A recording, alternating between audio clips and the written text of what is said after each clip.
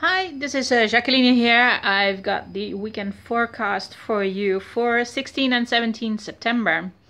I've used the Gaia Oracle from Toni, Carmine, Salerno for this one because I really feel that this Oracle deck has a really positive vibe and we might need it a little bit.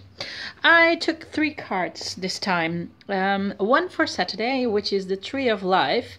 And the Tree of Life is all about fertility, creativity, transformation, also destiny and magical blessings.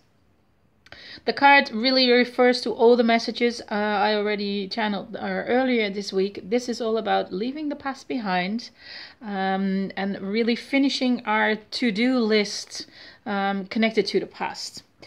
We really need to let go and no longer make ourselves smaller than that we really are. We are on the right path and we are on the path of our true destination. Even if you feel stuck right now, it's time to get busy. If it's not possible to physically start or enter your new home, then draw your new home or start a journal to write down all your wishes, your dreams and ambitions, and also your idea of the path that you will follow to make your dreams come true. Make a plan, get to work, but be creative and stop being stubborn and stop being stuck in your old ideas, old way of life. Be open-minded, be open-hearted.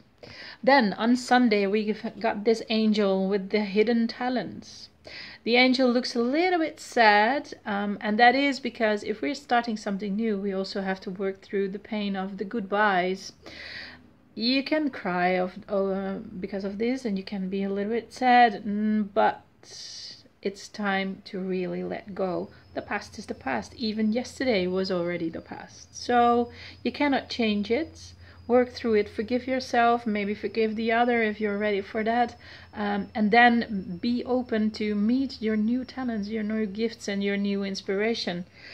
And then there's this third card I took, and I will call it the soul food, because this is the card, the goddess of creation, that is helping us to work through the pain but also to get started in our new way of life.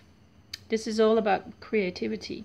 Your own creativity will even grow as soon as you are ready to let go of your past.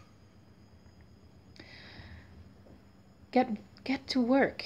Start drawing, painting, or if you're not in that kind of arts, then be creative with motorcycles or start building a house or whatever is working for you.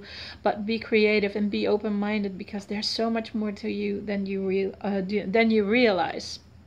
So this weekend is pretty much summing up everything that we already knew this week earlier. We have to start working on our goals. We can no longer wait for miracles to happen, because we need to create the miracles ourselves. And we can by letting go of the past, letting go of the grief, and look into the future and start working, because it's time. The past is the past, the future is right in front of us. Enjoy your weekend and see you on Monday.